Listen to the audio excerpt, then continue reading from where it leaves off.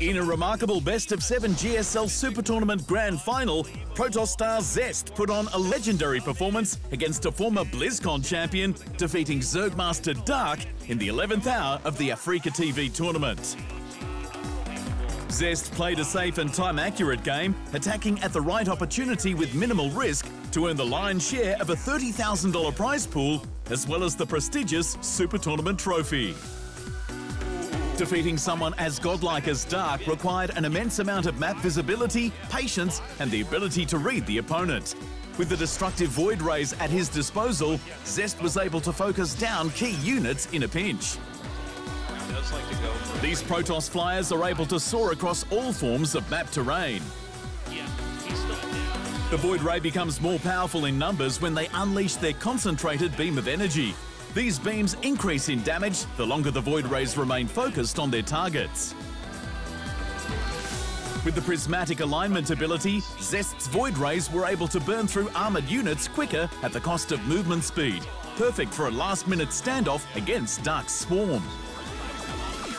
With the Flux Veins upgrade, Void Ray's speed and acceleration are increased, allowing Zest to manoeuvre his Void Rays in and out of combat to deal maximum damage. Void Rays are glass cannons by nature, so positioning them correctly was crucial for Zest to achieve victory. A game of top-level ZVP action would be nothing without the popular ranged unit, the Stalker, warping in and out of combat as they collect Zerg kills one game at a time. Accessible in the early stages of a match, Stalkers provide both ground and aerial coverage with their ranged auto attacks. They can move into position quickly with their faster-than-average movement speed. Once Blink was researched, Zest Stalkers could teleport a short distance in any direction around them. This ability was extremely important to the Super Tournament champion.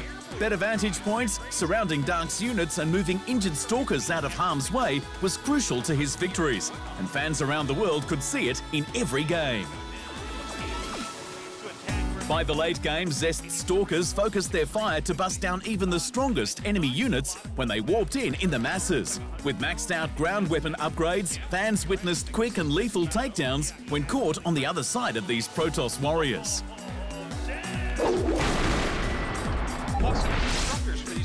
The large and very powerful Protoss carrier made many appearances during the best-of-7 Grand Final, unloading its reliable damage from afar as they made short work of Dark and his brood. This behemoth of the Protoss fleet doesn't attack on its own. It relies on smaller and much faster flyers called interceptors to seek and destroy. These interceptors focus their fire on the carrier's target, making them exceptional for targeting specific Zerg units from Dark's army. A carrier can hold up to 8 interceptors each that automatically rebuilt themselves when they were destroyed. With so many carriers on screen at a given time, the battlefield was quickly flooded by these flyers in action.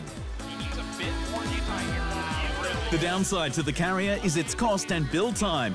It took a great deal of Zest's resources to get even one of these onto the battlefield, so advancing around the map with other Protoss forces while sourcing new materials is key to their creation and to Zest's victory.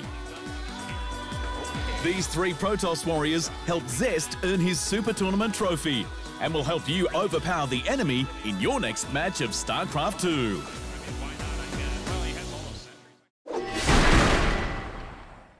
Thanks for watching.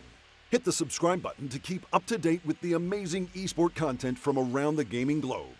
Only on Unbeaten Esports.